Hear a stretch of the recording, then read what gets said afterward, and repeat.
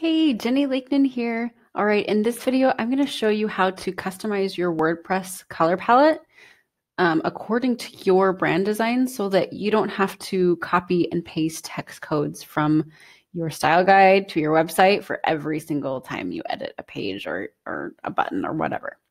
It's such a time saver. I was so happy when I discovered this trick.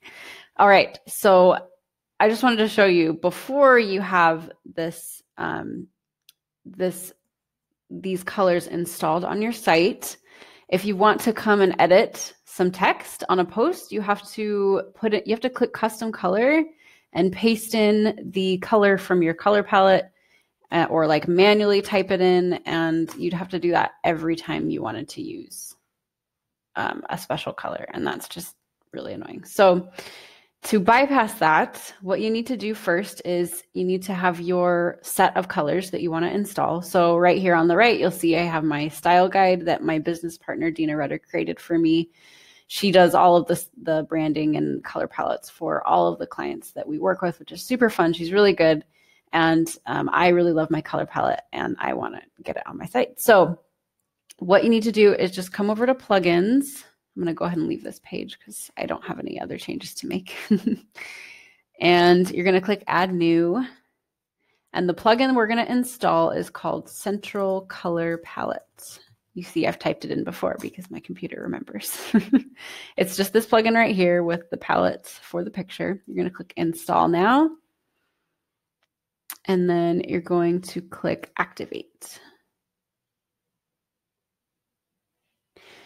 All right, and the next thing that'll take you to your plugins page, and the next thing you need to do is under the central color palette heading here, you'll just click on color palette and that will take you to the color palette page. Now for these settings, what I do want to do is I want to add it to everything basically. I wanted to add it to the theme customizer, to the block editor, to the classic editor. I want to enforce colors. I don't want to just add it to the existing palette because I want to have my colors be front and center. I want to integrate it with Astra and add transparent colors to Astra. And I also want to integrate it with Elementor. So if you're using a page builder like Elementor or Beaver Builder or something like that, it will also pull in these colors into that page builder, which is super convenient. All right, so now you've got your color palette settings ready to go.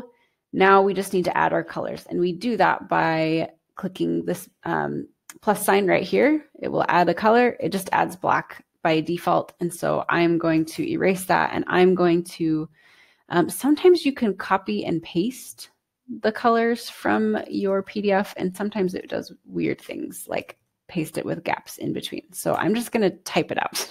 I think it'll be easier. F4, F4, F5.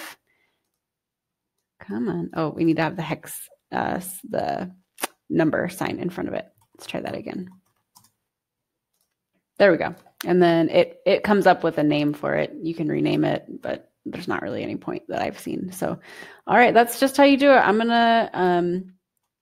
going to redo all of my colors and then I will come back to you. Okay, so I just finished getting all of my colors in the palette.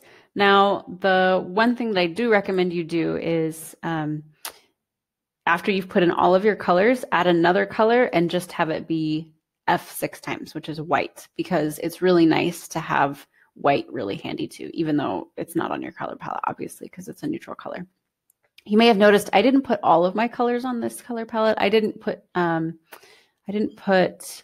this color on because I find that I just don't really use that one all that much. So I just left it off.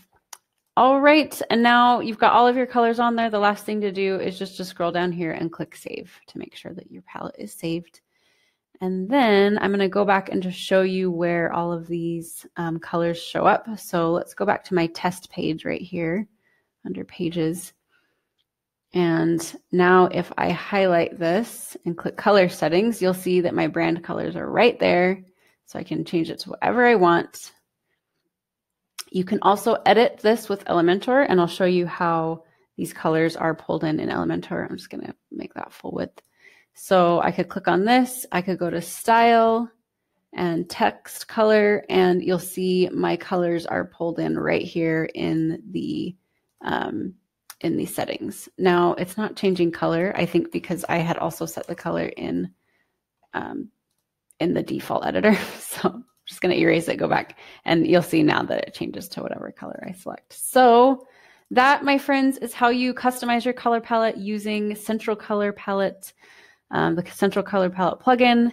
And I hope that just saves you a ton of time. Now, if this was useful, below this video, if you're just kind of getting your site started and designed, below this video, I have a really, really amazing training that's going to be super valuable to you. It's called the Coach Website Blueprint.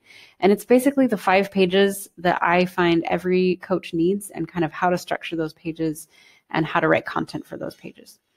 Now, you can get access to that video training below this video. And if this was useful, definitely subscribe to my channel to get future tips to up-level your coaching business.